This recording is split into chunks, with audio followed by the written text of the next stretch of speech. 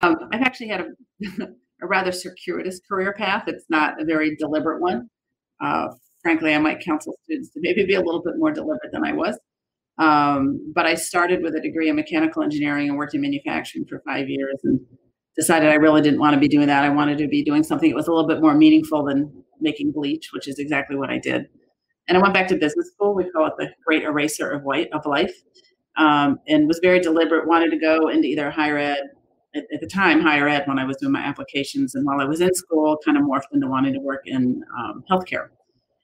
This is back in 1993 when I graduated. And healthcare was then and continues to be now a very in high need of real business management skills.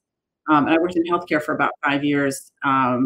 First on the provider side, I worked for a hospital, and then physician groups all in the Bay Area. And then long story